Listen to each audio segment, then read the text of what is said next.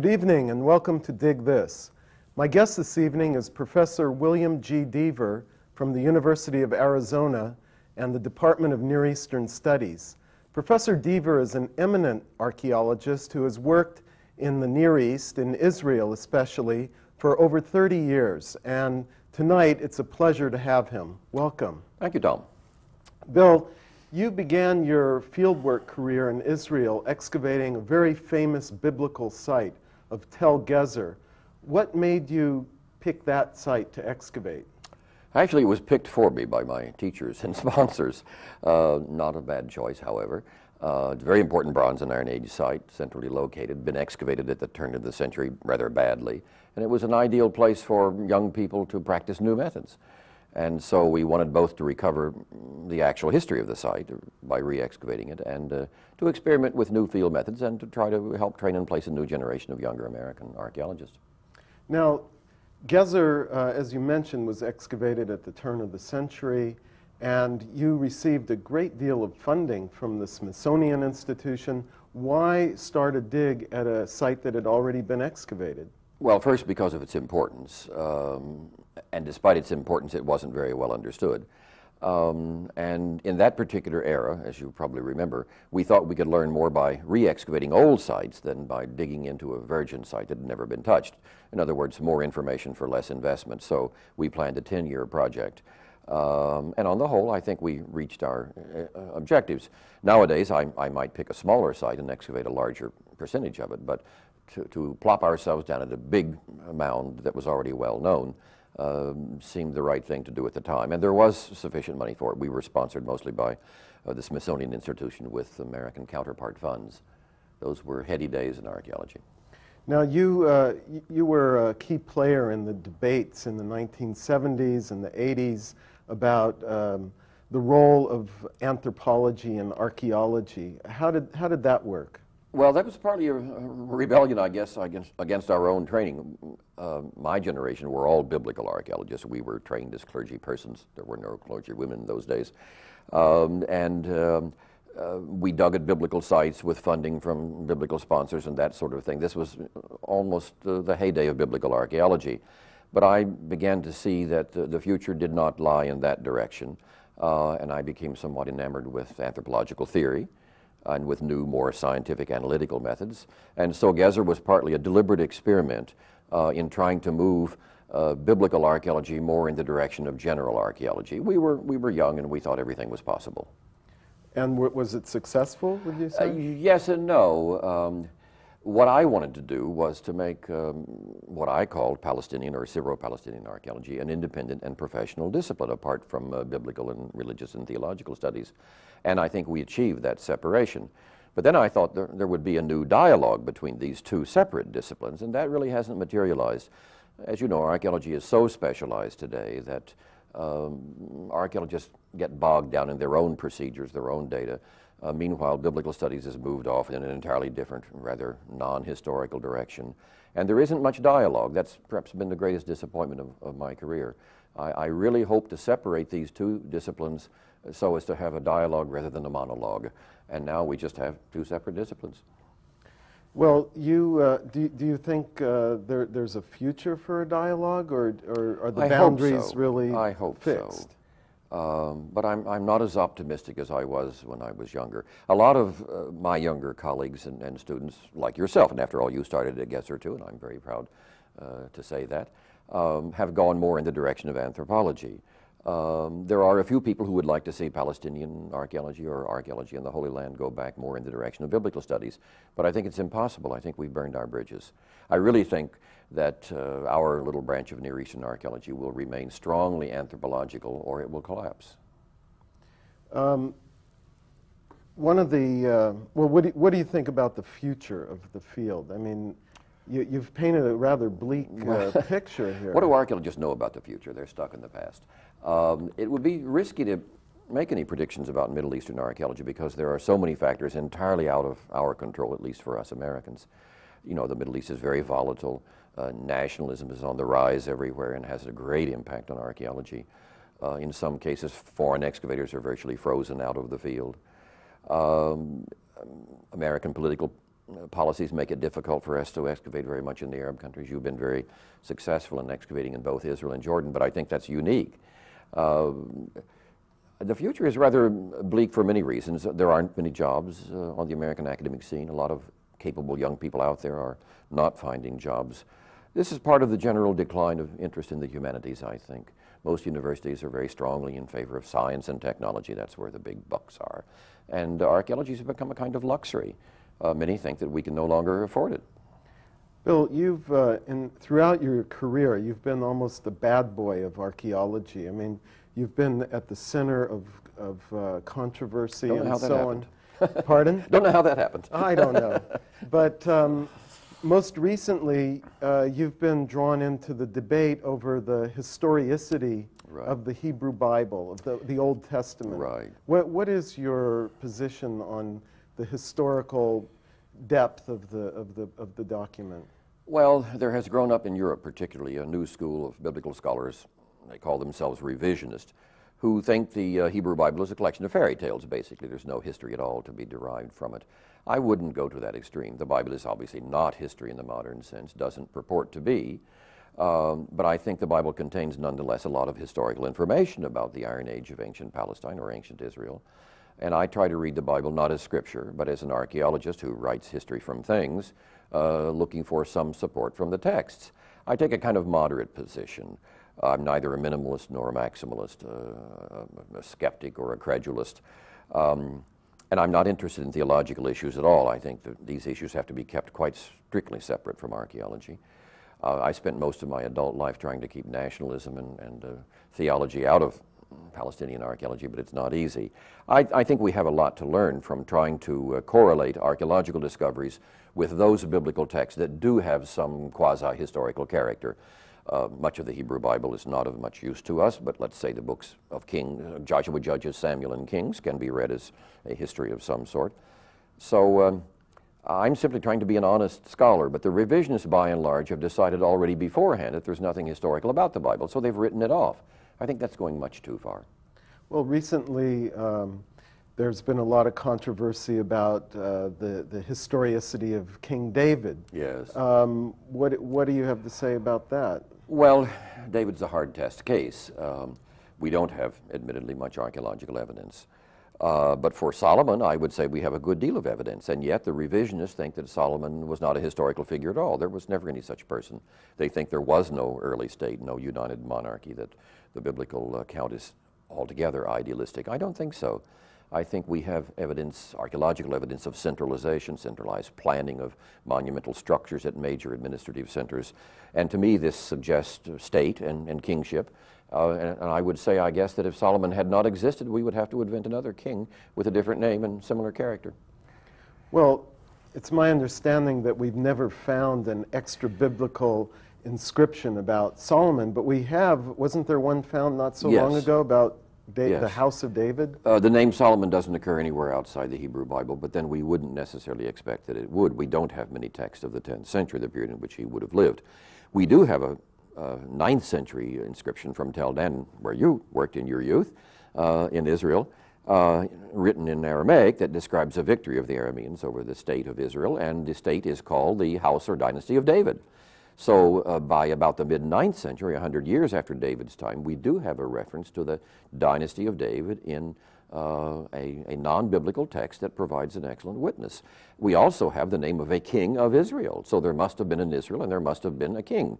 And in fact, though the text is broken, the last letter of his name is M, which means it must be Jehoram or Joram, the only king by that name in the 9th century, whose reign came to an end in 842.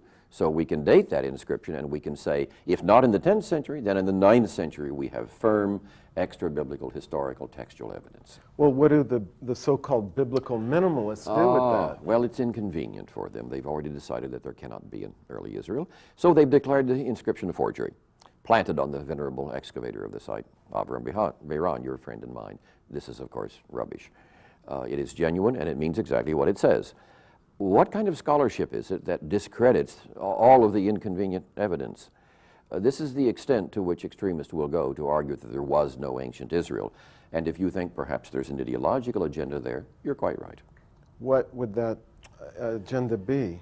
Well, there are some people who, let's put it gently, are not friends of Israel, ancient or modern. Some people who believe that archaeology can be used to settle competing claims between Israelis and Palestinians today. I do not believe that. And there are always people who simply don't like the Bible and enjoy Bible bashing. I don't think that's honest scholarship. One wants to read the Bible critically, and when its stories are fanciful, we probably need to dismiss them. But there may be a core history, as I would call it. In other words, these are stories about the Iron Age of ancient Canaan. But behind the stories, there has to be some kind of reality. Ancient historians didn't just make it up out of whole cloth. Well, you've often talked about the Bible as being like an artifact that was carefully curated. Exactly. What do you mean by that? Well, by saying the Bible is an artifact, we mean that even if you believe it to be in some sense the Word of God or to contain the Word of God, it is nevertheless a human product, something that people made with some idea of what they were doing. And then an artifact may be handed down over many generations and reused for different purposes. Certainly the Bible has been handed down through many generations and has been transformed many times by later interpretations. So it's kind of like a treasured artifact that has this wonderful patina. And on the one hand you need to cherish it, on the other hand you need to try to read it critically. So the Bible is sometimes a problem. You're more of a prehistorian than I am, and you don't always have to deal with the biblical text, but I do. Sometimes I wish the Bible had never been written, or had been a little clearer about things. This would help. Some names and dates, please. Well, could you talk a little bit about your methodology? How do you link the archaeological record of the Iron Age to the text? What do you look for? I think the basic thing is to look at these two sources for history writing independently. You do not go into the trench, trowel in one hand and Bible in the other, seeking to prove anything about the Bible. You have read the Bible, you're aware of what it may say, but you put that aside. You do your archaeological work honestly and independently. You make the best interpretation of the data that you can.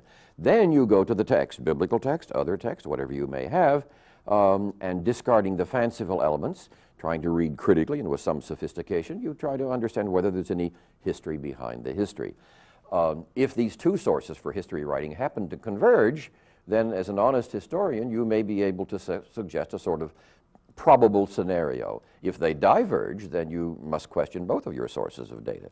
And the fact is that archaeology has sometimes supported our traditional interpretation of biblical text in a rather astonishing way, and at other times it's raised very severe problems. There are many biblical stories that we know now are not historical, and it's been archaeology that's provided the proof. There are other cases in which it appears that the biblical writers had good information and were writing reasonably trustworthy history. When they wanted to, they could write history. Often they don't wish to. They're writing about something else. Another aspect of your research has dealt with the archaeology of religion. Yes. What can archaeology inform us about people's religion? Well, I think archaeology can deal with religious practices rather well. You've done a lot of work in archaeology and cult. When we find cultic artifacts, we can gain some clue as to what people were doing in the name of religion. Trying to understand belief is much more difficult, of course. And without text, I think we wouldn't be in a very good position. So I try not to deal with ancient theology. I'm not very good at reading the minds of the ancients. But I try to describe religious practices. And what we know now is that the Bible gives us a very idealistic portrait of Israelite religion. It was written by minority parties, Orthodox parties, who were describing what the religion of Israel ought to have been like had they been in charge, but they weren't. The actual religion of ancient Israel, popular religion or folk religion or family religion, was very different. We know that in the Bible there's only one deity and he's very male. But in actual practice there were several deities and some of them were female. So we now are able to draw a rather sharp distinction between the very idealistic late report in the Hebrew Bible, what we might call book religion, and the actual religious practices of the majority of people in ancient Israel. I think that's an important way of viewing Israelite religion. We now see it in much more variety and vitality than we did a generation ago. And what do you look for in the archaeological record to the identify kinds of that? cult sites that you've excavated, and I have too, cultic objects and artifacts. But beyond that, of course, you want to reconstruct a kind of larger society in which these religious practices made some sort of sense, whether they do to us any longer or not. It's very difficult, very speculative, and I think we ought to be modest about our conclusions. Some of our colleagues believe that without text we can say nothing about religious practices. Again, I would take a sort of moderate, middle-of-the-road position. I think we can say something. But archaeology of cult has been neglected, as you know very well. You've pioneered in that field. I've tried to do the same. Many archaeologists are scared to death of religion, and particularly of challenging the religious establishment. This is especially true in Israel, and there's a lot of bad feeling between the archaeologists and the religious establishment. So the archaeology of cult can be very controversial, can be very disturbing to many people. What are some of those gods or goddesses that have come up in these so-called Israelite sites? Well, we have a lot of artifactual and some textual evidence about the cult of Asherah, the great Canaanite mother goddess who survives into Israelite times. There are at least 40 references to her in the Hebrew Bible, but many of them are garbled, as though the writers didn't like her, and they didn't. They didn't approve of her either. But then why disapprove of her if she weren't around? Why prohibit goddesses if there weren't goddesses? So we should have known already from the text of the Hebrew Bible that there were other versions of Israelite religion, and in some circles, Yahweh, the national god of Israel, had a lady friend, had a consort. So I think Yahweh and Asherah were paired as a couple, fertility deities, in the minds of many people, particularly in less educated circles or in rural areas. And I think we have very good evidence. 15 years ago, it was heretical to suggest that the God of Israel might have had a consort. Today, it's sort of conventional wisdom.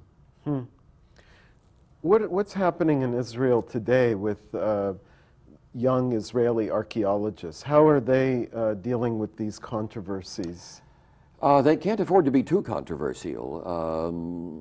As you know very well from living a long time in Israel, small country, everybody knows everybody else. These can become family quarrels and very bitter. There aren't very many jobs in Israel, and a young person has to be very careful of being involved in too much controversy early on. In general, the archaeological discoveries that have had to do with Israelite religion have been sort of suppressed. But recently they have begun to break out. There was a story in November in the Israeli papers that archaeology had shown that the ancient Israelites were not monotheists after all. A huge controversy broke out over that. People were really quite disturbed. Who do you think is setting the agenda today for Near Eastern archaeology? I'm not sure there is any agenda beyond surviving, and most of us who are not members of the national schools in the Middle East will do well to survive. I think for most young people it's a matter of finding a job and attaining some security and raising funds for field work. Americans are having a very difficult time doing archaeology in the Middle East. Many countries are closed to us altogether and will be throughout our lifetimes. Israel happily is open. Jordan is quite open. Cyprus is open. Wouldn't it be wonderful to excavate in Lebanon or Syria, but we're hardly able to do so. Forget about Iraq and Iran. Egypt is also difficult. So increasingly the national schools are coming to dominate the archaeology of this region, and perhaps that's an inevitable development, but it's still a little sad. You mean the local? Yes, it's still a little sad. This is sort of a game that we invented, and we've been reduced to being spectators in many cases. What's your take on how local scholars in these Middle Eastern countries are using archaeology for nationalist purposes? We've tried so hard to avoid that, both in Israel and Jordan, and been successful until recently. Most Israeli archaeologists are not politically active, though they have their own strong views. The same thing is true in Jordan. But increasingly, archaeology in both countries is becoming the victim of nationalist tendencies. For instance, archaeology is now being used by both some Israelis and some Jordanians to argue who was there first, and therefore has exclusive rights to the land. This is a great shame. You mean it's with a the perversion. Palestinians? Yes, both the Israelis and Palestinians have been tempted to use archaeology to justify their own claims. I think that's a perversion of archaeology. I really bitterly resent that, but it may be inevitable. There was a time when archaeology in Israel was characterized by people digging Iron Age sites because that was so-called, it was connected with the Israelites. What about the Palestinians today? What kind of archaeology are they doing? In the West Bank, they're increasingly digging Bronze Age sites because they believe they can connect themselves with the Canaanite population that originally inhabited that area. that's a suspicious kind of archaeology. They're avoiding Iron Age sites because they feel these will probably turn out to be Israelite sites. Oddly enough, they're not very interested in Islamic sites. You would think that they would be. That's a recent development, though. Most Jordanian archaeologists, I think, have avoided that trap rather well, and the Israelis have been really very good about it. I think there's been much more excavation of non-Israelite sites in Israel than Israelite sites. It's sort of ironic that after the Six-Day War, well, I don't know if it's ironic, but it's a fact that the archaeology of the Holy Land was certainly dominated by the Israelis. And I'm told that a major publication concerning archaeological surveys in the West Bank came out. How did the Israeli archaeologists deal with important periods like the Islamic period? I've recently reviewed that report of the surveys in the West Bank, and interestingly enough, the Islamic period gets more attention than any other period. So one could hardly accuse the Israelis of being biased in favor of ancient Israelite sites. On the contrary, I think theirs was a straightforward archaeological survey using the kind of methods that would have been used anywhere in the world. I think the charge that they were biased is absolutely false.